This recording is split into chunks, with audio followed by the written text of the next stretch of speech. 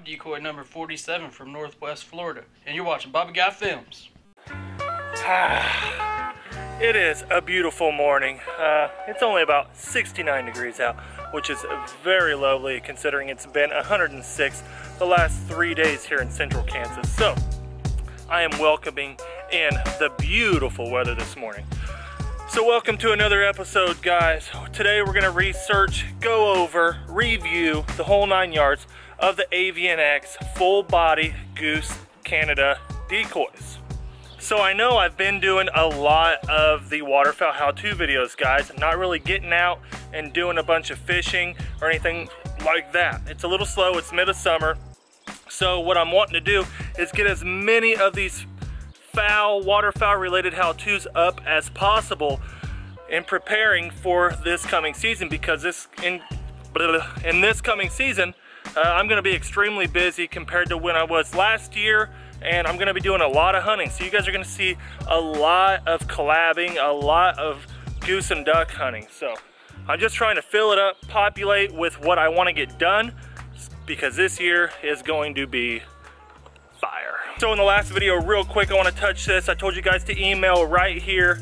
Me and Flair are teaming up on some waterfowl stuff this year. He will actually be here this coming weekend, so chime in on those videos to come, because we're going to cover what we're doing and what we got going on. So be looking out for that. But let's get to these bad boys right here. So guys, let's get to the meat and taters of this here video. We're going to take a good look at the Avian X full body flocked decoy. The backs are not flocked, the heads are flocked, but the painting on the back, as you can see, guys, very good.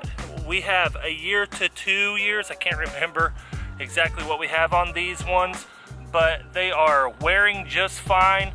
They got a little bit of nicks on the head after approximately 1 season.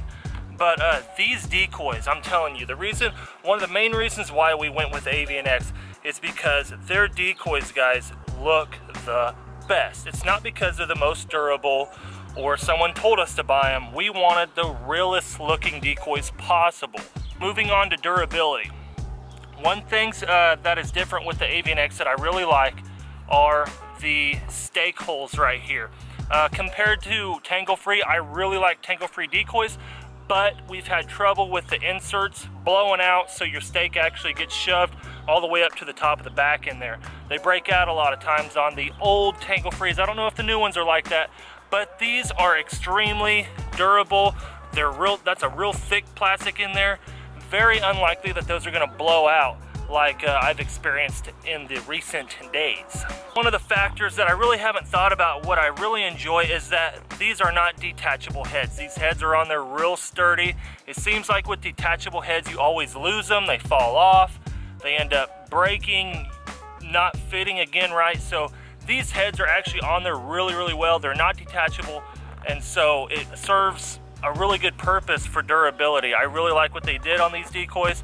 If you do break this inner sleeve like I was just talking about, there's a little screw on the back, so you can actually replace that insert. So that is a really key factor on these decoys. A lot of times, like with other decoys, that blows out and now that whole decoy is smoked. You literally have to take some F26 or something in there and fill the hole that you blasted through. So I really enjoy that it is detachable and you can replace that insert. One thing really cool about these decoys, guys, is the way that insert in there is shaped. It's almost like a cone.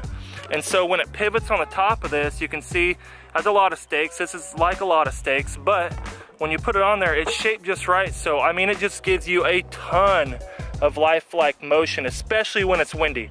Today, it's not windy at all, actually.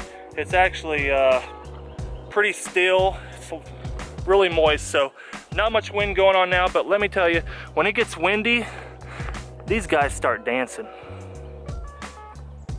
Now guys, kind of my last thing I really like about these decoys is that they're not really, really hard plastic. They are pretty soft, so as you can tell, like I'm not pushing that hard. They're not rubber, but they're a really softer plastic. So, you know, on those really cold days when they're getting thrown around a bunch, dropped in the bags, kicked around, whatever happens, those hard plastic decoys, they tend to crack when it gets that cold. So having a more durable rubber type of plastic on a decoy, in my preference, is key. And there is a lot of companies jumping on board with that theory, and I'm so glad, because there was a lot of old decoys of ours that cracked, sunk, just basically fell apart because they were so brittle in the bitter cold. So guys, I've covered kind of all the things that I really enjoy about the decoys and why we bought them. I have one thing that I do not like about these decoys. One thing. And that is the bags. If any of you own these bags, Avian bags, they are horrible. The reason why isn't because they fall apart, isn't because they rip. It's that there's no structure to them. So by yourself, see this?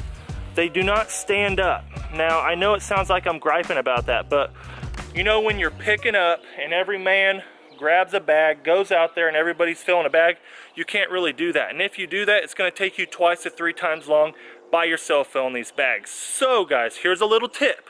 So my tip for this video about these Avians is the bag. If you guys own these, or if you're gonna buy these, I recommend 2 people putting them in the bag. It just goes literally twice as fast. One person holds them like this, rectangle wise, you know, long wise up and down. The other one just fills from the bottom up. Why I say from the bottom up, start with the bottom slots and come up, is because if you start with the bottom slots, if you start with the bottom and work your way up, the weight is at the bottom and pulls the bag down, so it opens all the slots for the guy that's shoving them in. So it's just a two-man process. If you do that, I promise you'll save a bunch of time doing it 2-man on these bags. Literally the only downfall that I have to these decoys. If they replace that bag, I would say everything is perfect. But as far as functionality of the decoys, as far as, you know, functionality of the bag, you can see it stands. It stands just fine with decoys in it. But with no decoys, it does that. And it's hard to frickin' fill.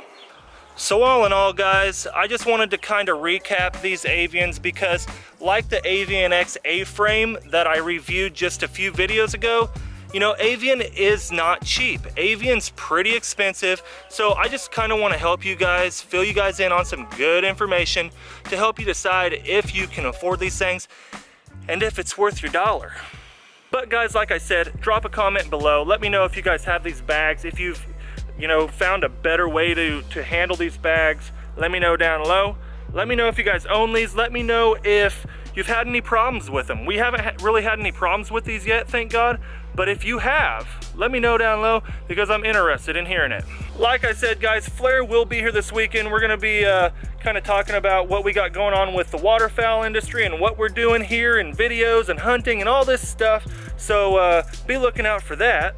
And don't forget, if you have any fire duck spots around Kansas, Nebraska, Missouri, Oklahoma, especially around us, email us below right here, duxwaterfowl.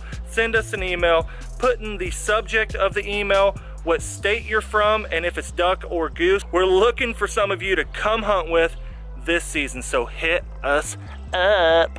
But I want to thank all you guys for watching, all you new subscribers. I see you guys. If you guys enjoyed this type of video, please give it a thumbs up. I know it's been a long hot summer. We're getting there, guys.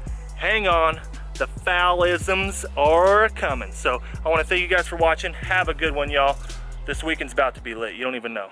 Have a good one. Peace.